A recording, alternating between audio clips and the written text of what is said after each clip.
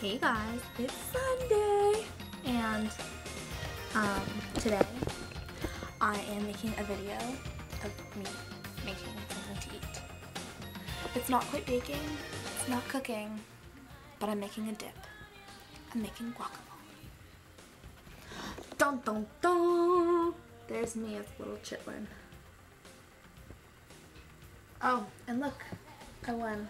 I don't know if it's clear. See the 3 5s. That means I won $5. Okay, so what you're gonna want to do is get some avocados. 2, 3, depending on how many people you're making it for. For me, in my case, I'm making it for like 2 or 3. I don't know. I eat a lot of guacamole when I make it.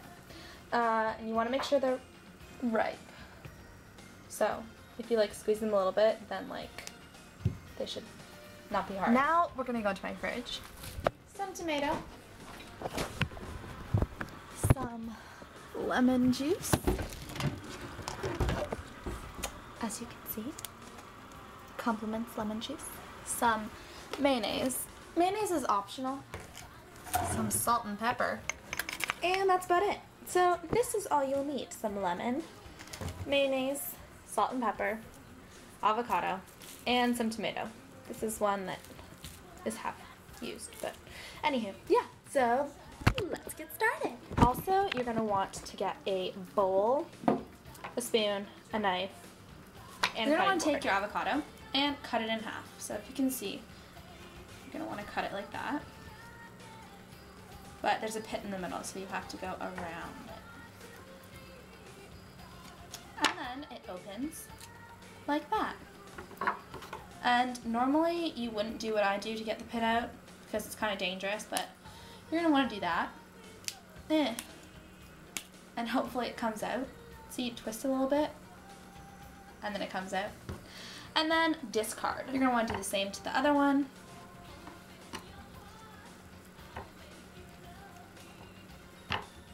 And get the pit out.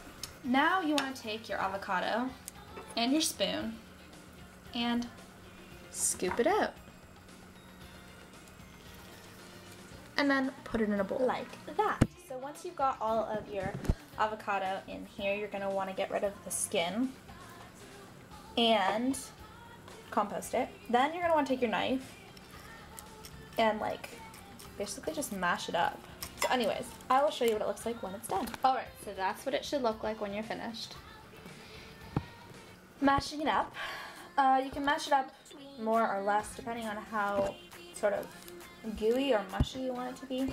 I mean it's kind of mushy. It's relatively mushy. Anyways, our next step is you're going to want to take your tomato. Get rid of your guacamole. I mean your avocado. Get your tomato out. And cut it up into a bunch of small little bits. I usually don't include all of that gross yucky stuff because I think it just makes it watery, and nobody likes the seeds of a tomato anyway. So cut it up into small pieces however you please. Alright, and after you've cut your tomato, then you're going to want to put the tomato in there. Once that is done, you want to mix it together. And then that is what it should look like. Next step is take some mayonnaise, plop it in. You can put some more if you want. Pretty much however you want, however much you want. And then, of course, mix that together. Next step is to get your trusty lemon juice. Focus. Lemon juice.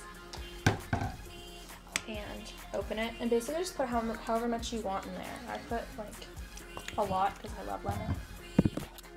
And then, of course, you mix that too. Blah, blah, blah. You want to mix it more than I just did. And then, I don't know, you can put a little bit of salt in there. I don't really put a lot of salt. But I like pepper, so you can put some pepper in there. And once you mix that, guacamole is complete. So, yeah. Anyways, I know I said that I was going to have some kind of repercussion for the people who didn't do the challenges that I proposed. But I don't really care. You know, We're not really doing challenges anyway, because I feel like nobody really watches the channel. But, yeah, so today was cooking with Steph. I hope you really enjoyed it. And, yeah. Have an awesome week, guys. Bye.